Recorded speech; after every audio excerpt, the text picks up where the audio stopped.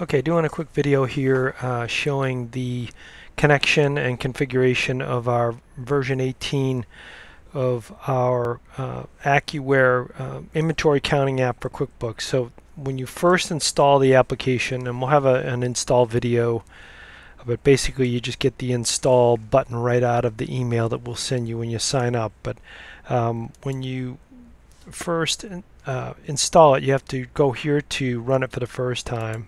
Okay, and you can run the application, and you need to log in with your account that you've created, and you would have created the account on our trial page when you go to our website. So let's just put the credentials in. Okay, get started. Okay, alright, so you got to remember the connection code, because you'll use that connection code on the mobile device. Okay, and we've talked about that in some of the other videos, but you can also get that connection code by mousing over our tray icon here. So you've logged into the session. Now you can always go here and do the connection. Okay, so we're going to go ahead and connect to the company file. So we'll go ahead and select the company file. I'm just going to use again the sample company file that we're using right now that's open. Get connected to that, and since I intentionally, okay, so we've updated that and we're connected to that company file, and then we're going to sync the items and the accounts, and I'll review why we do that in a moment here. So it does that pretty quickly. So we put these items up on our cloud server so that the mobile device can have much quicker response to getting the items when you're doing inventory, but we'll process the information back here with the quantity on hand depending on what mode you're using.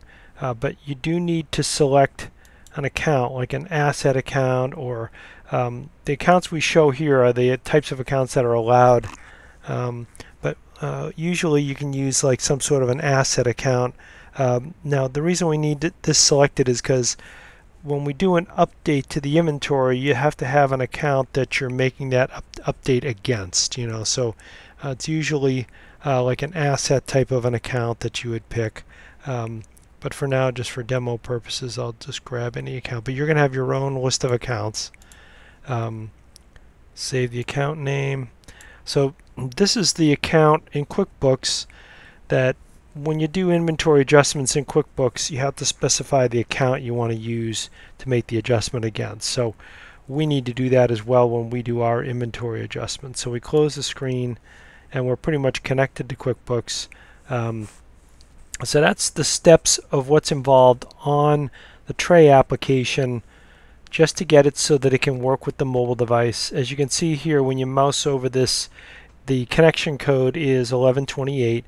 So on the mobile phone, you would just simply log in with the same credentials that you downloaded, that you created when you created the counting app account on our web page.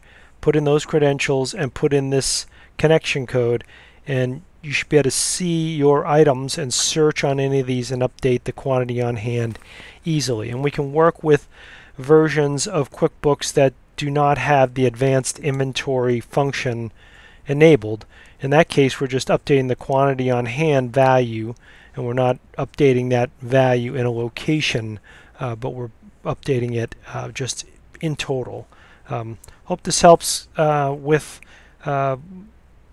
getting your tray application installed and operating with your QuickBooks database. This tray application, by the way, can be installed on any QuickBooks PC that you've got that's in your facility, and you can elect when you connect it to work with it with QuickBooks open on your desktop or on the server, or you can connect to your QuickBooks with QuickBooks closed. With our label connector product, most people use it. Well, you have to use it with QuickBooks open. So we don't require a server to use our counting app. It can be any of your computers that have QuickBooks, the QuickBooks desktop application installed on it. Thank you.